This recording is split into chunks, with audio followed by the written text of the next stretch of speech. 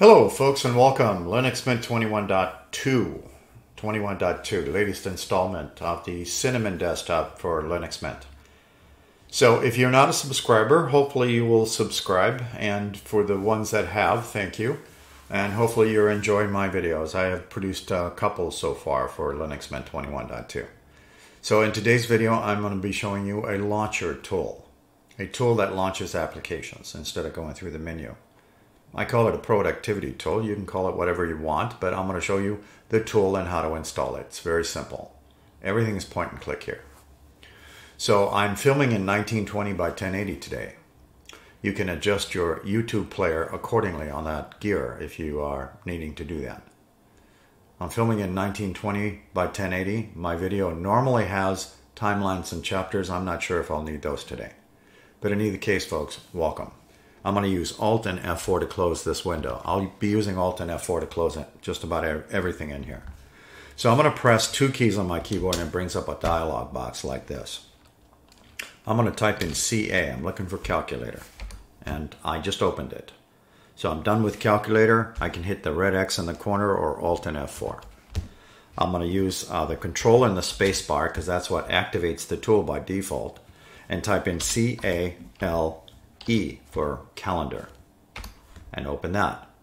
My calendar opens up in a dark mode. That's what I'm using today. Alt and F4. If I'm looking for a card game, let's say I'm going to go to the Mint menu and just point out some things.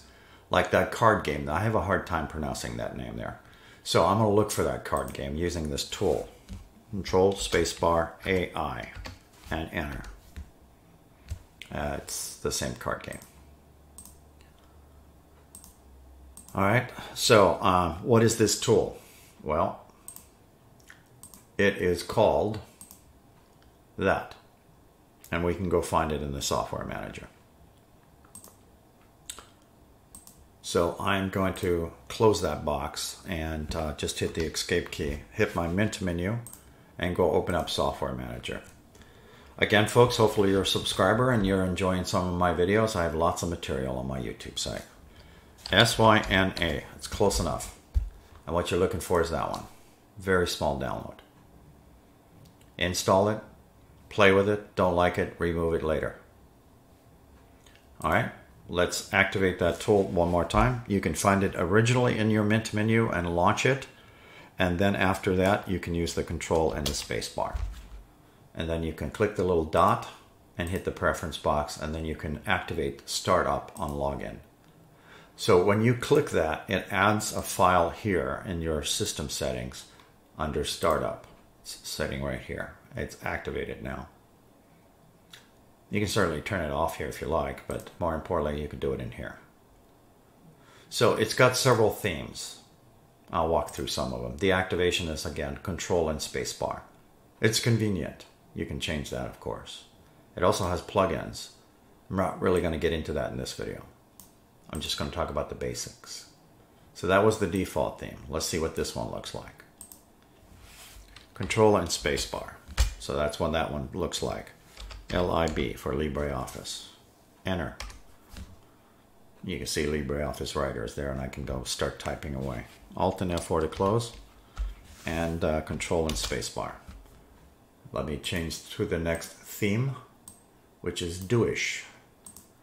Be doing this. I'll be doing it now. A little humor there, folks. All right, control and spacebar. So that's what that looks like now. So I'm going to type in SOL this time instead of AI. It still finds the same because it's highlighting what it's guessing at. I'm going to hit enter. Still the same card game. Alt and F4. Control and spacebar. Let's look at the next theme in line. Doish side. Side doish. Oh boy. Control and spacebar. I'll just use CA. L. E. There we go, for calendar. Open that up in full screen. And of course I can reduce that down to a window size by doing it my way or the system way. Alt F4. Control spacebar. What's the next theme in line? Essential. Maybe it is to some folks. Control and spacebar. So I'll just use calculator this time. and Alt and F4. And one more time, let's change that to default. So you can see there's lots of options in here. Again, there's a scroll bar in here. Plugins, General. And don't forget, Control Spacebar. You can also click the applications and press down the down arrow key to see what you just opened. I opened these applications here just recently. You want to open up that card game again, highlight it, hit enter. Then use Alt and F4. So one more time, what's the name of this toy? It's that. Thank you for watching, folks, and take care.